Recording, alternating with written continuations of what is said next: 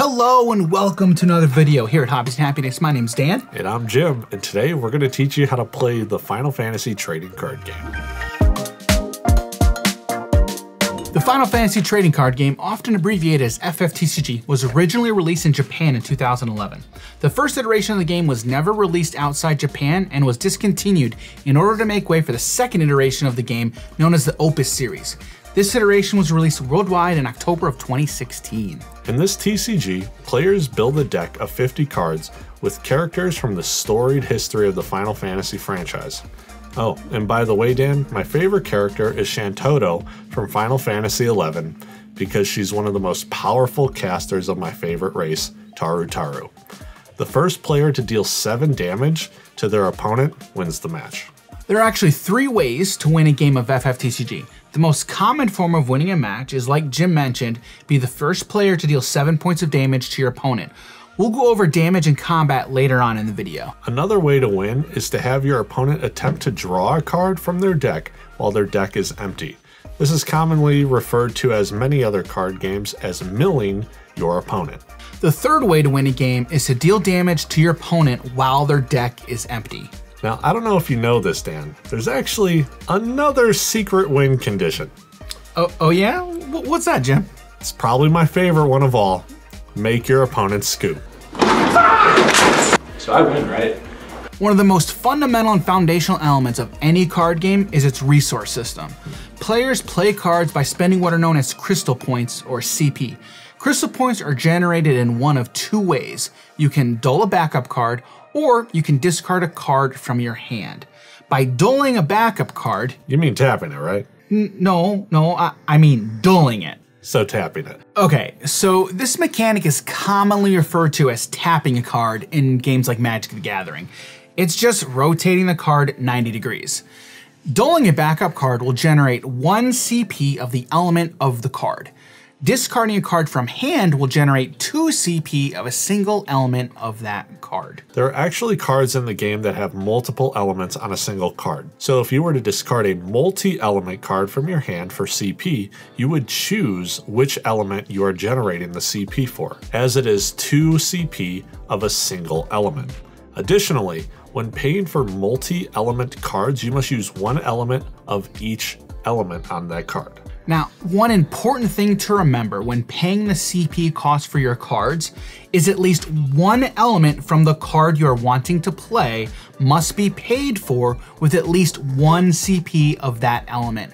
For example, if you're wanting to play a 2-cost red card, at least 1 CP that you generate must be from the red or fire element. This leads us into the different elements that you will encounter in the Final Fantasy TCG.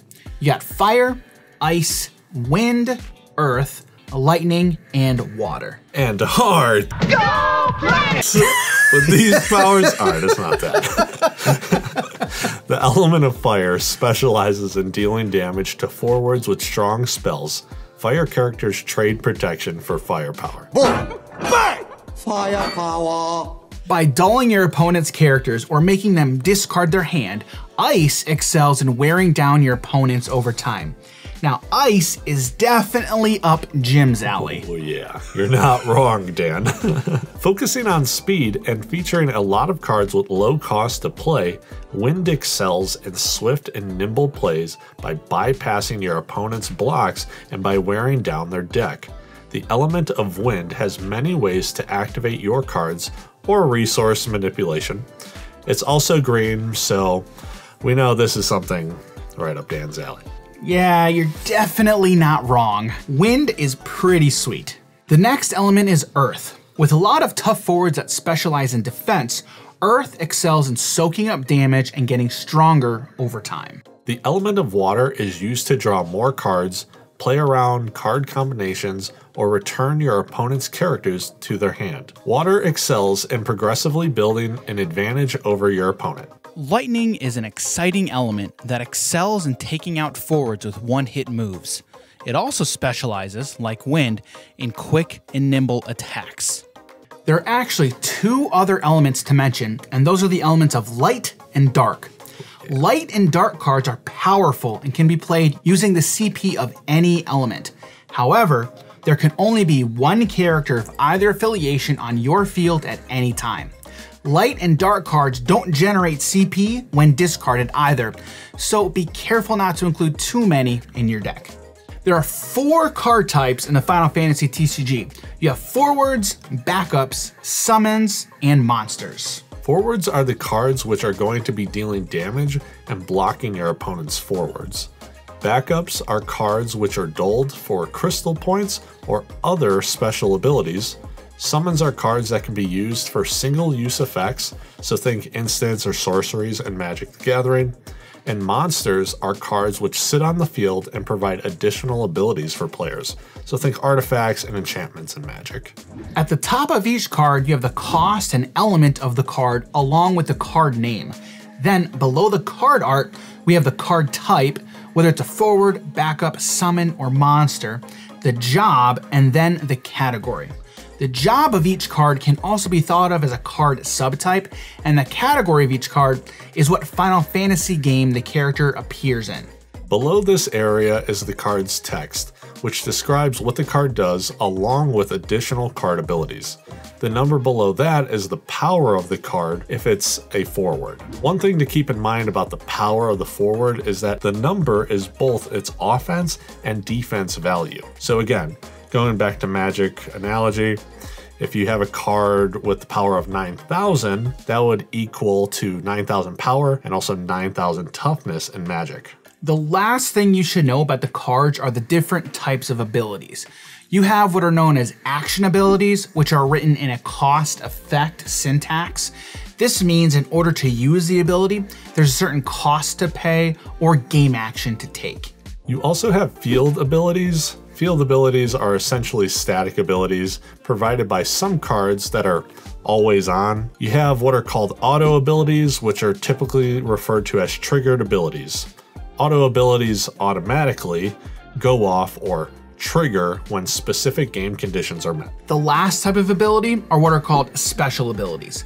These abilities can be denoted by an orange S icon in the card text. In order to activate these S abilities, you must discard a card with the same name, but not necessarily the same card number.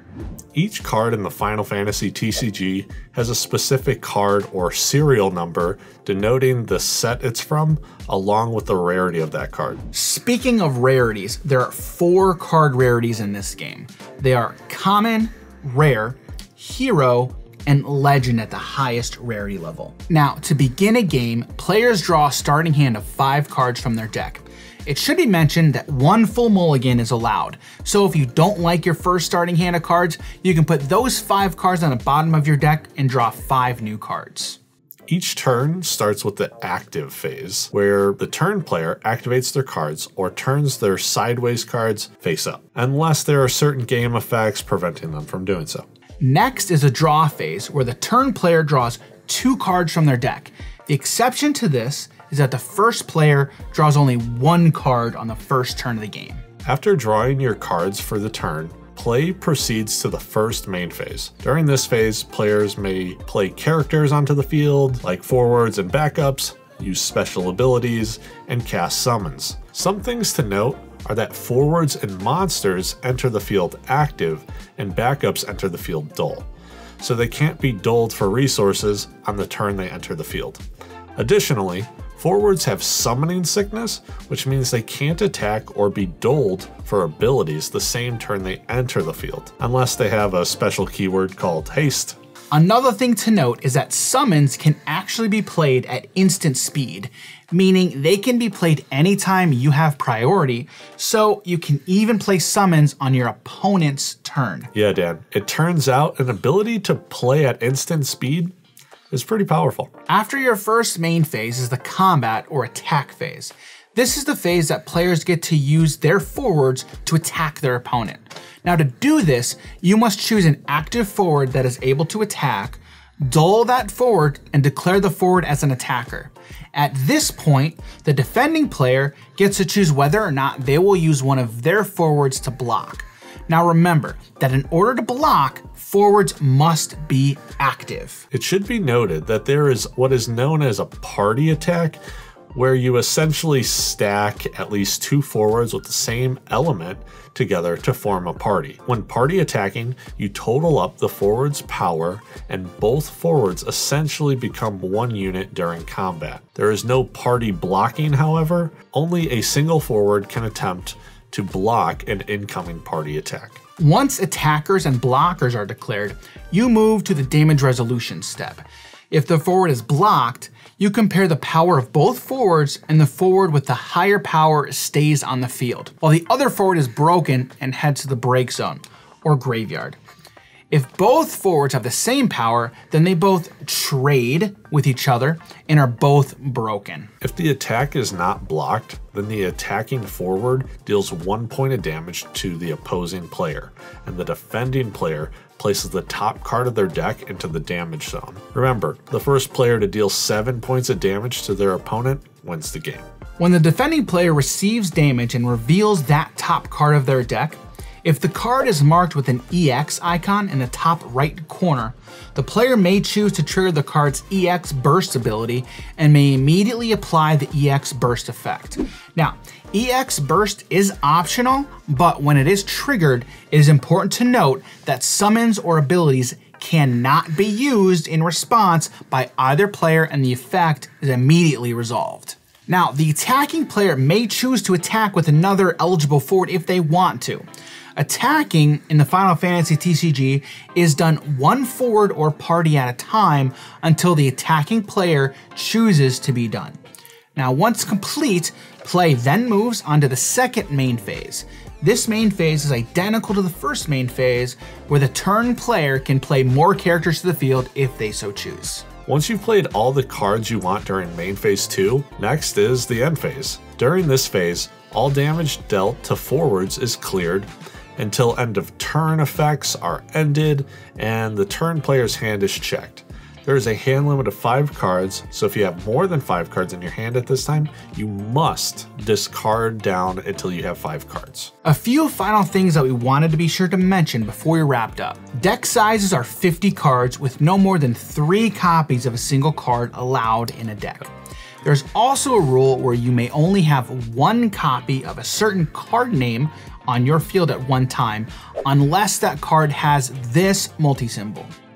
Now, this is similar to the legend rule in Magic the Gathering, so you can only have 1 character on your field named Cloud, for instance, at any one time. Additionally, you may only have 5 backups on your field at any time, so be sure to watch out for that. And that should be everything you need to know to get started playing the Final Fantasy trading card game. There's a few other more advanced and in-depth rules which we hope to touch on in future content. Be sure to check the description for links to some great resources to get you more information on the game. There's a great site called FFTCG.com where you can find a lot of great links to other great content surrounding the game, as well as meta-analysis and a lot of good deck lists to check out. Don't forget to like this video and be sure to subscribe to the channel for more card game content. Thanks for checking out this video, and stay tuned to the channel for more content around the Final Fantasy trading card game. Take care.